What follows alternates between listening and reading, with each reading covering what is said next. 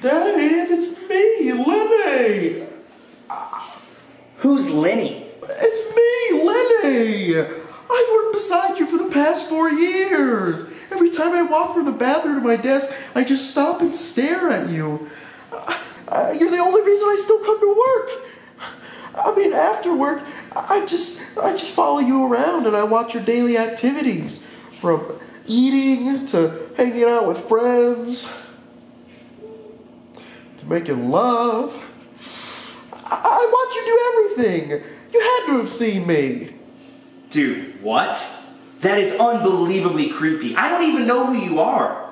Oh, Dave, why would you say that? That hurts. Oh, I've got myself quite in the predicament here. Oh, Dave, you gotta help me.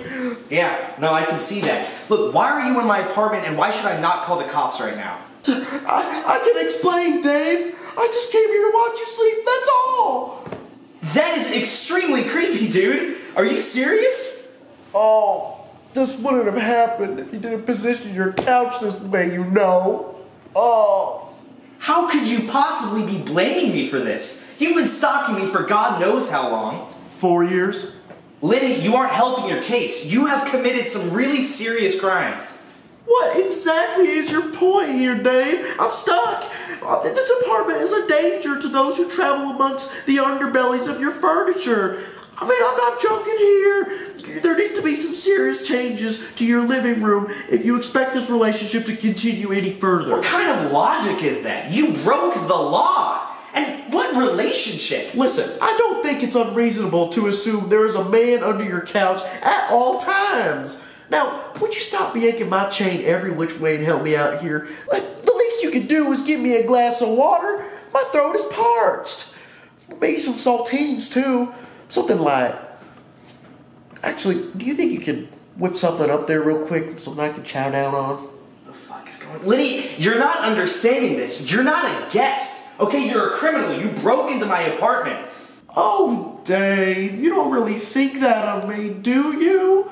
Yeah, okay. Alright, I'm calling the cops.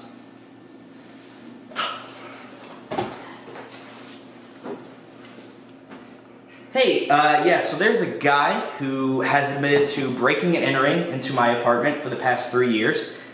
It was 4, come on!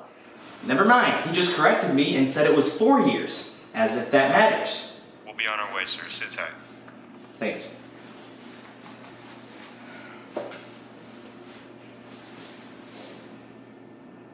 Dave, are you still there? Yeah, I'm still here. I couldn't have gone anywhere in the past 15 seconds. Oh, come on, let's talk about this like men. With a couple of glasses of wine. Oh my god, what? Jesus, is that smoke? Oh, yeah. That would be my famous roasted French linguine that I was cooking up for you. You were cooking something? How fucking long have you been here? Like 1 or 2 or 3. What, hours? Yeah, something like that. Anyways, I was cooking your dinner for you because I thought you would get home later, but your premature arrival spooked me. So I left the oven and I ran on over to the couch and, well, that's how I got stuck. You're gonna learn to love the klutzy me. Oh my god. Oh my god, you left the oven on. Oh my god, okay, yeah, those are twins. Those are twins. Dave, don't leave me! I bought so much fun for the 2 of us, and now you're just gonna abandon me all my hard work. The police are on their way, they took care of the fire.